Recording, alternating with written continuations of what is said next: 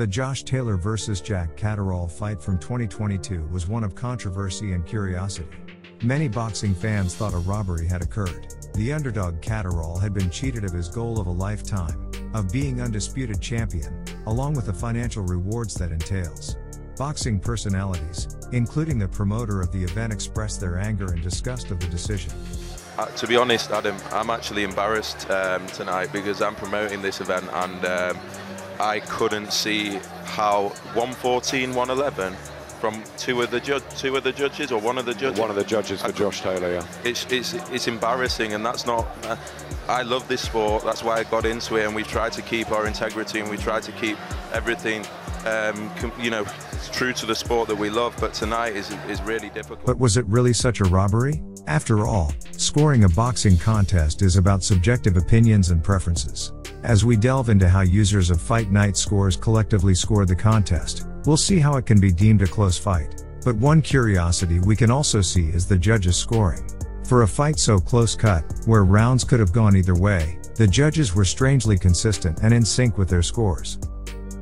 Looking at the average scorecard for the contest over at fightscore.com, comprised of collated scorecard data from over 24 registered members and guest users, we can see a close contest. Indeed, averaged out across all users, round by round, the average scorecard shows a dead even fight, with fans giving the boxers 6 rounds each and total scores of 113 to 113.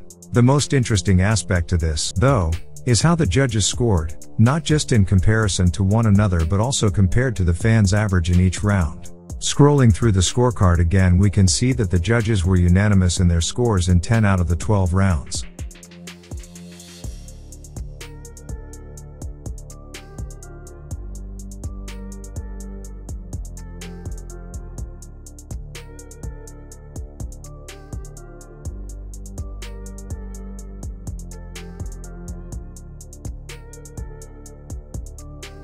Both the judges' average score and the fans' average score were the same for all but one round. This combined tells a tale of a razor-tight fight which could have gone either way, rather than the supposed robbery as deemed by many fight fans and boxing people ringside.